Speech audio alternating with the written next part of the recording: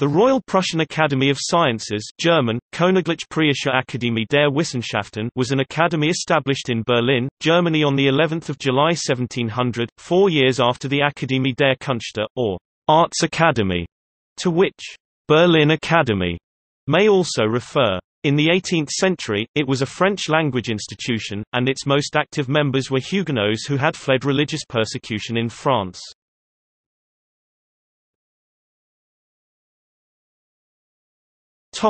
Origins. Prince-Elector Frederick III of Brandenburg, Germany founded the academy under the name of Kurfürstliche Brandenburgische Societät der Wissenschaften, Electoral Brandenburg Society of Sciences, upon the advice of Gottfried Leibniz, who was appointed president. Unlike other academies, the Prussian Academy was not directly funded out of the state treasury. Frederick granted it the monopoly on producing and selling calendars in Brandenburg, a suggestion from Leibniz. As Frederick was crowned king in Prussia in 1701, creating the Kingdom of Prussia, the academy was renamed Königliche Preußische Societät der Wissenschaften, Royal Prussian Society of Sciences.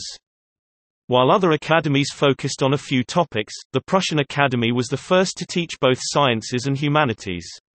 In 1710, the Academy statute was set, dividing the Academy into 2 sciences and 2 humanities classes. This was not changed until 1830, when the physics, mathematics and the philosophy history classes replaced the 4 old classes.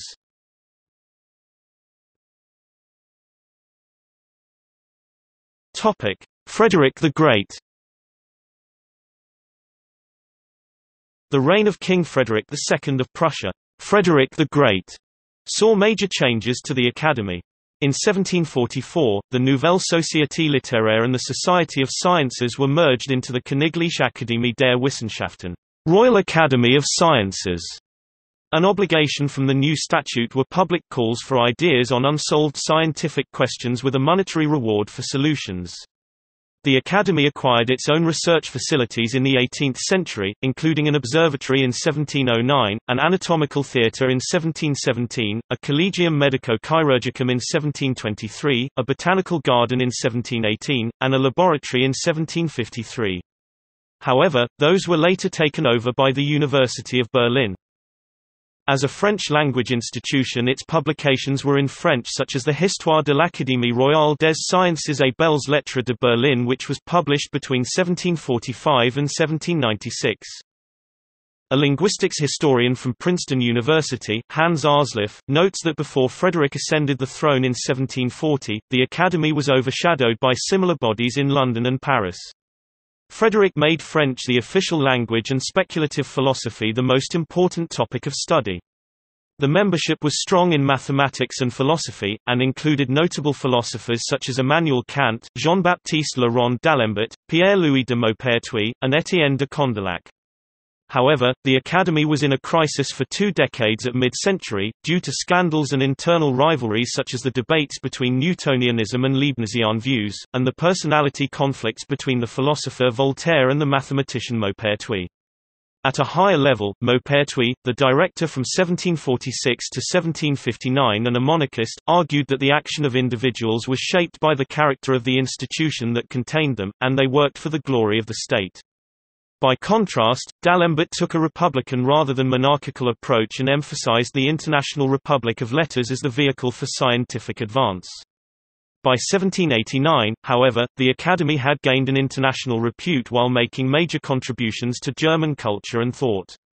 Frederick invited Joseph Louis Lagrange to succeed Leonhard Euler as director, both were world-class mathematicians. Other intellectuals attracted to the philosopher's kingdom were Francesco Algarotti, Jean-Baptiste de Boyer, and Julien Offray de la Mettrie. Immanuel Kant published religious writings in Berlin which would have been censored elsewhere in Europe.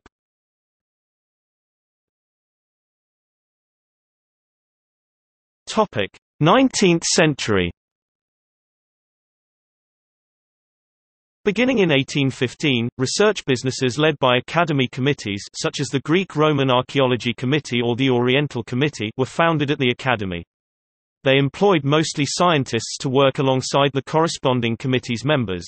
University departments emanated from some of these businesses after 1945.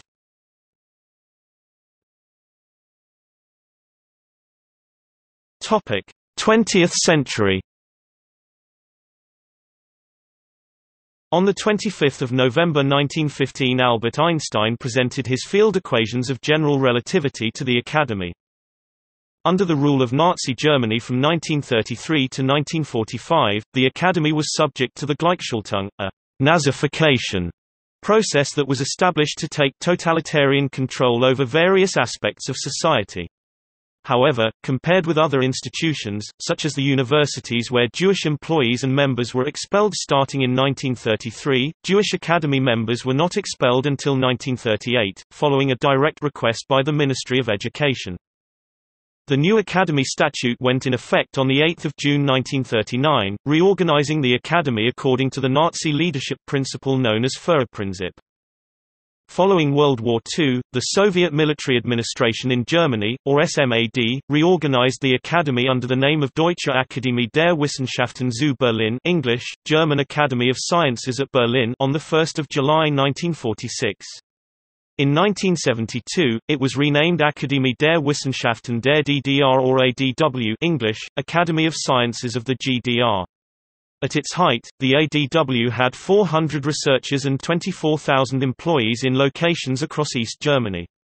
Following German reunification, the Academy was disbanded and the Berlin-Brandenburgische Akademie der Wissenschaften, Berlin-Brandenburg Academy of Sciences and Humanities, was founded in its place, in compliance with a 1992 treaty between the state parliaments of Berlin and Brandenburg. 60 of the ADW members broke off and created the private Leibniz Society in 1993.